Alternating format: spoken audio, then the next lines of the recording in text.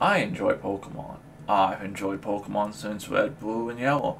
I've also enjoyed the TV show when I saw it early on. I haven't seen it since for a long time. My brother collected the cards. I've played several video games, not all of them, but several, including offshoots like the trading card video game, or Pokemon Pinball, or Pokemon Conquest. I've mainly played Gen 1 and 2, and I have played Pokemon White, which is Gen 5, and I have played Gen 3 off and on, not a lot, but I have played Gen 3, and I want to talk about how the region that I am developing today. But I want to get comfy for that, so in order to do that, let's get dressed. Okay, my pal's almost fully charged, just need the cane. Should be able to do that with just this hand. Okay, see you after the intro. Welcome, heroes and villains, to Fjook Enterprises YouTube channel. Take a moment, relax, stop your bickering, and just enjoy the show. There are things I enjoy about the Pokemon franchise, and there are things I do not.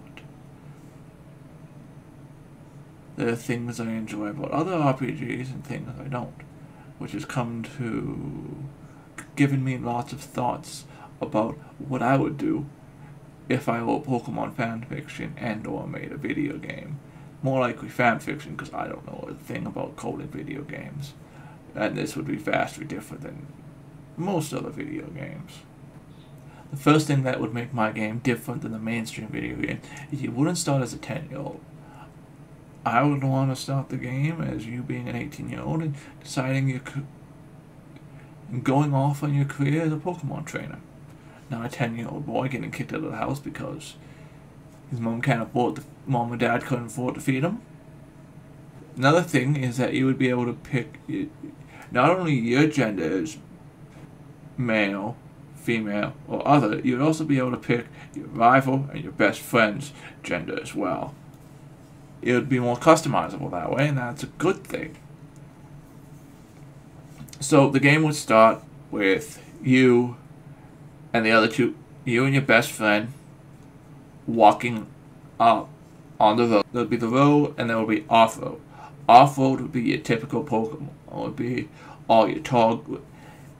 Anywhere off-road, you could have a random battle. It would be random, and you wouldn't be able to see it, because I don't really like that mechanic. There would be some overworld Pokemon, but most Pokemon you would fight off-road, but as long as you're on a road, you wouldn't fight any Pokemon battles. There would still be trainer battles on the road, just not wild Pokemon battles on the road. So you'd be walking on the road to the professor's lab. When you get there, the lab would be being ransacked by men and women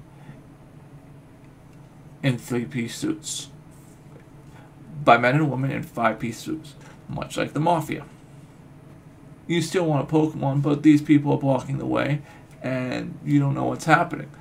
So your best friend would convince you to sneak around and find a different way in, because you deserve your first Pokemon.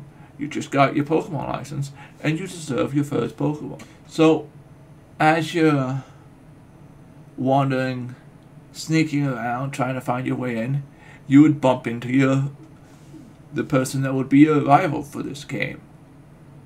And he would be about to break in through a window, and you would help him get in through the window. You would learn that these people are here stealing all the Pokemon, because it's a Pokemon laboratory and research facility. They have tons of Pokemon there, and these people are there stealing them. So you would break in, and you would come across a young scientist/assistant, and this assistant would give you your first Pokemon. There would be unique Pokemon from a different region that this assistant managed to get away from the people attacking, the main antagonists of the game, the villains of the game, the people that are attacking. They don't have a team name, they're just the bad guys. So you would have a flying Puffin, Fighting Raccoon, Rock Moose. Those would be your options for your starters. And if I can get the editing right, you'll have pictures of them. You would have a few battles with the goons to learn how the game mechanics work if this is your first time playing a Pokemon game. Because every Pokemon game is someone's first, so that would need to be done. The region would have 10 or 12 possible badges. You only need 8 to face the 4. And depending on which game you get, is which badges are open to you. I think it would be 12. 4 would be the same in both games. 4 would be different in each game. The 4 that you don't have access to in your game would be part of the post game. A gym in one city or town would be, for example, a fire station, where the Pokemon are ground and water. Pokemon used to fight fire. Another city might have a Pokemon gym that's if I was a character in this game, it would be my gym. It would be a funeral home / graveyard, and the Pokemon would be Ghost and Dark. Each gym would be dual type. The region would be based off Alberta because I know Alberta well. It's where I grew up. I was originally thinking Halifax because I could do something with the lighthouses and poison and all that stuff, but I don't know the Halifax geography that well. Alberta has tons of lakes, has a big lake and cold lake, which you could have your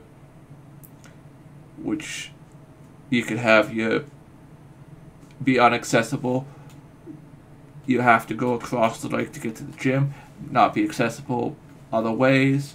So you'd have the mandatory swimming surfing part, and you have the Badlands, the mountains, the plains, the foothills, the forest. Alberta has a lot of varied terrain that would work well for a Pokemon game, in my opinion. The game would be called, I didn't come up with this name, I would like to thank Mike for coming up with the name of these games. Slate and Granite would be the editions names. I have more thoughts than just this, but getting those thoughts from in here to here is not that easy. So for now, I will end this here.